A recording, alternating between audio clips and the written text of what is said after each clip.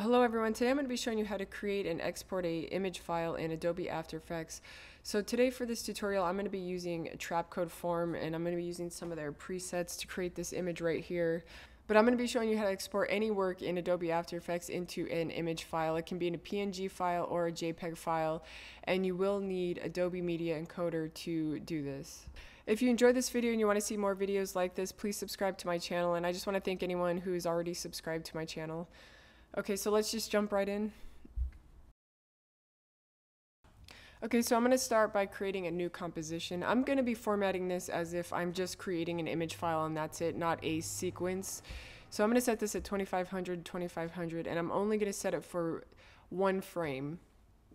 There is also an option to export like a JPEG sequence, so then you would obviously set it for longer than one frame if you're looking to set up a sequence. So I just went to layer new solid to create my background layer, and then I'm just going to layer new solid again, and this is going to be one of my Trapcode Form presets. So I'm just going to go to Effect, Trapcode Form, and right here I'm going to go under the Designer tab, and then on the top left I'm going to go under Presets, and then I'm going to go under Multiple Form Presets, and under Grids I'm just going to select this V grid. And then I'm going to select Apply. And now I'm just going to reposition this to the bottom of the composition. So now we're going to create another layer, just layer new solid, and this is going to be another Trapcode Form preset layer. And I'm just going to name this City. And then just go to Effect, Trapcode Form. And now what we're going to do, we're going to go under Base Form, and under Base Form we're going to choose Obj Model, and then I'm going to go to Choose OBJ, and I'm going to choose City, and click OK.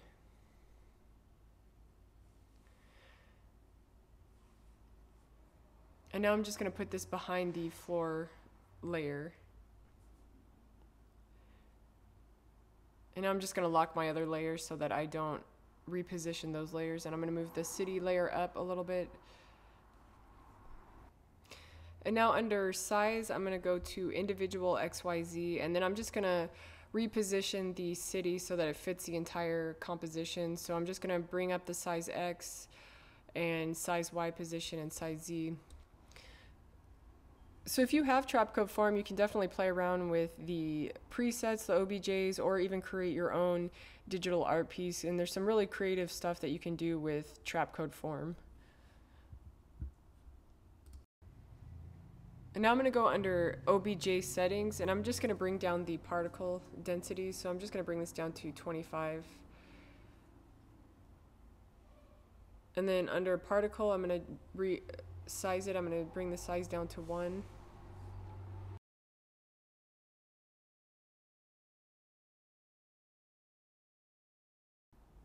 So now I'm just going to add a glow to the city. I'm going to go to Effect. With my city layer selected, go to Trapcode Star Glow. If you have the Trapcode suite, you'll have the Star Glow effect. If you don't have this, you can just add a glow by simply going to Effects and Presets and searching glow.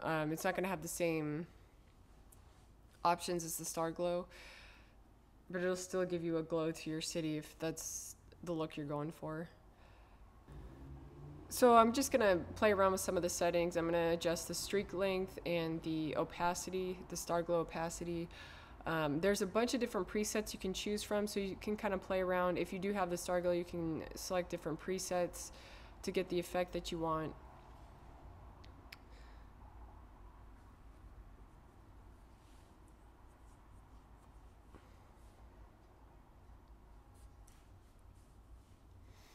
And now I'm just going to add another Star Glow to my floor layer as well. And I'm going to use the same preset, Warm Star.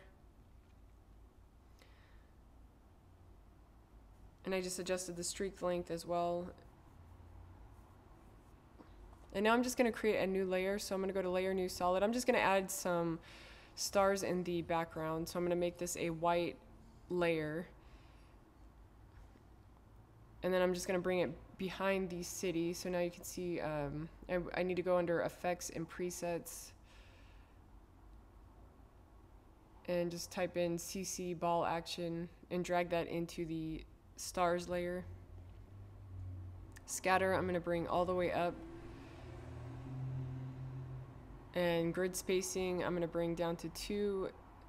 And ball size, I am going to change to 24.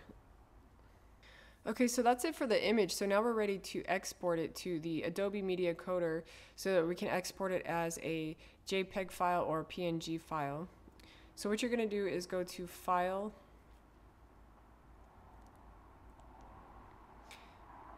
Export, and then go to Add to Adobe Media Encoder. And it's going to take a couple minutes for it to pop up, so I'm just going to speed this part up. So now we're in the Adobe Media Encoder, and it'll just take a couple minutes for our image file to pop up in the queue.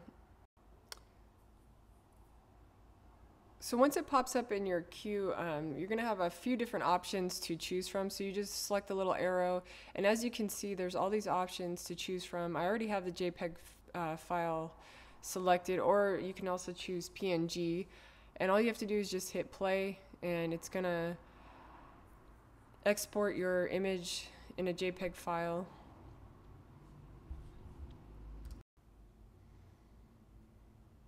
And then once the render is complete, I just double click on the file to pull up the image. And as you can see, here's the final JPEG file that was exported from After Effects. I hope this video was helpful. Thank you so much for watching.